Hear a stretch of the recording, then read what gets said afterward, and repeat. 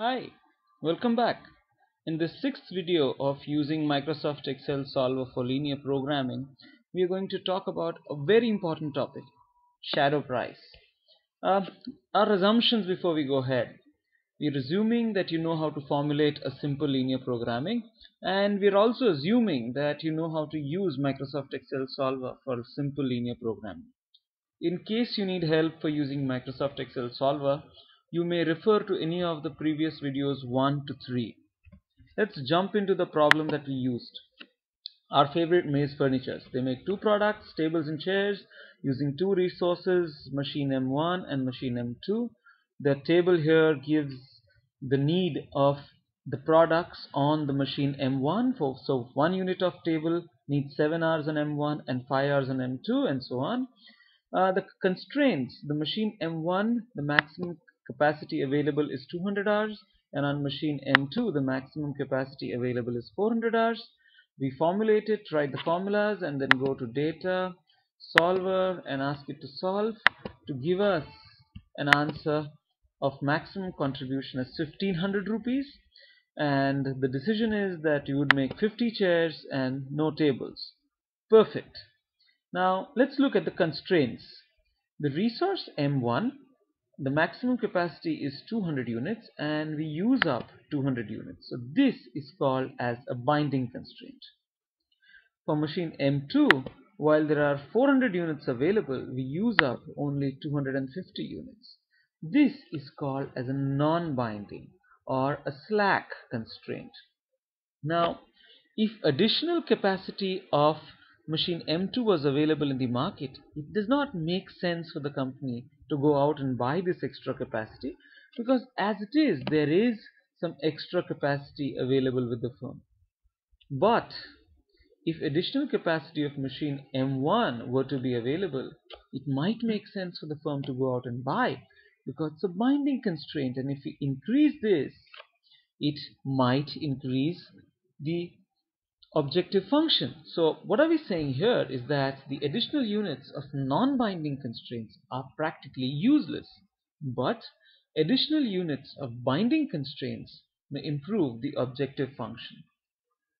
Let's try it out. Let's increase the capacity of M1 from 200 to 201 units, and then we go to data, solver, and solve the problem. What we see is that our objective, the contribution, goes up from 1500 rupees to 1507.5 rupees, an increase of 7.5 rupees. Let's try to increase it by 2 units, 202. And then we go to data, solver, solve it again. It goes up by 15 units. So when contribution went up by 1 unit, the capacity of machine M1 went up by 1 unit, the contribution went up by 7.5 units. When it went up by 2 units, the contribution went up by 15 units. So for every unit increase of M1, the contribution goes up by 7.5 units. Let's check if this is true in reverse. Why don't you pause the video here and check it out for yourself? Does it work when the capacity reduces by 1 unit? Alright, let me do it here. I reduce the capacity by 1 unit, 299 from the original 200.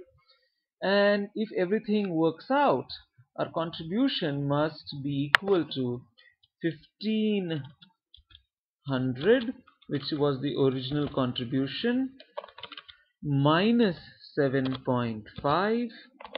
So it should equal 1492.5. Let's check it out. We go to data, solver, solve. Wonderful. So this number of 7.5 units is what we call as the shadow price. The shadow price is the change in objective function for unit change of the constraint, or unit change of the binding constraint. It's also called as a worth of the resource. So an increase of 1 unit of resource is worth 7.5 rupees for me in terms of my contribution. And if an extra unit of this resource was available in the market, 7.5 rupees is the maximum I would pay to get this resource. Now, one thing we're ignoring here is that I know we cannot make decimal number of chairs. 49.75 chairs is not possible. But we are just looking at the concept of linear of shadow prices here, so I think we can work around with that. Do we always have to increase? No. Excel helps us here. Let's try to do it. I take this back to the original 200, go to data, solver, solve, and now I'll ask solver to give me sensitivity in additional to the answer and say OK. What we see here is a sensitivity report sheet. When I look at it further, it says that for machine M1 the shadow price is 7.5 units. Obviously the M2 would not have shadow price because we have excess or spare resource. Now this 7.5, I repeat, is the shadow price of this constrained machine M1. Thank you.